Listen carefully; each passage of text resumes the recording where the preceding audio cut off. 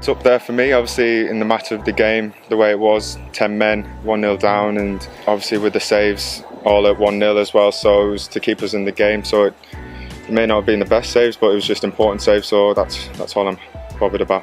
It was just about staying in it. It's only one goal.